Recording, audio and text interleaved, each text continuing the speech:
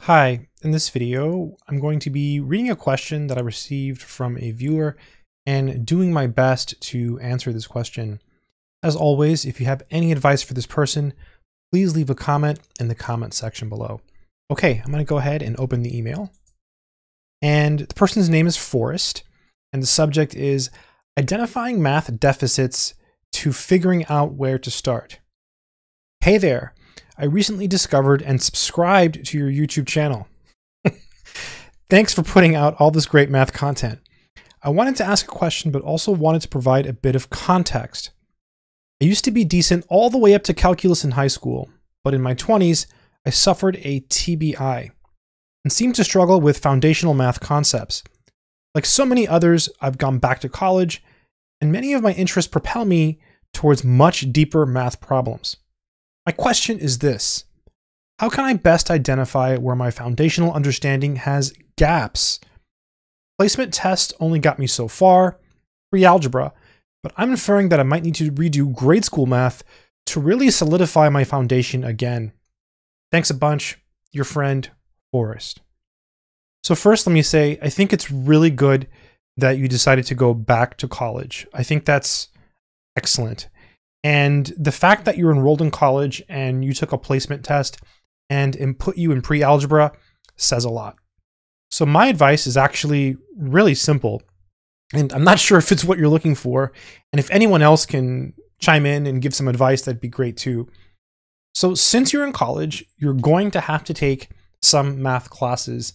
And typically when you take a placement test, they only let you take certain classes. So like if you tested into pre-algebra, that means that you pretty much have to take pre-algebra and you don't really have a choice.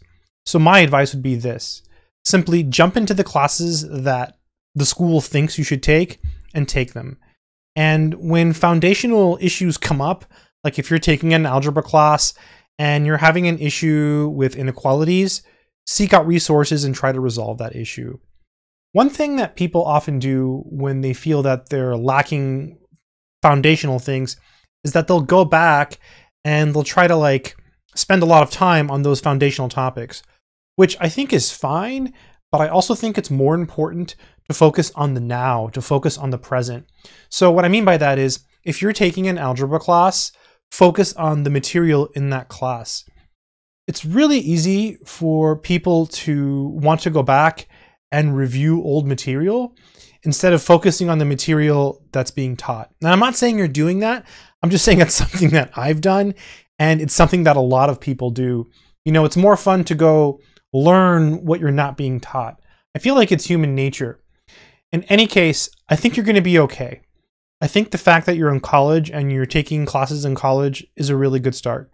So my advice would be, take those classes in college that are being given to you and just really just focus on those classes. And when those weak spots come up, sure, go back and review if you have to, but try not to lose focus on the big picture. Try to keep focusing on what you're doing now, focusing on the classes you're taking now.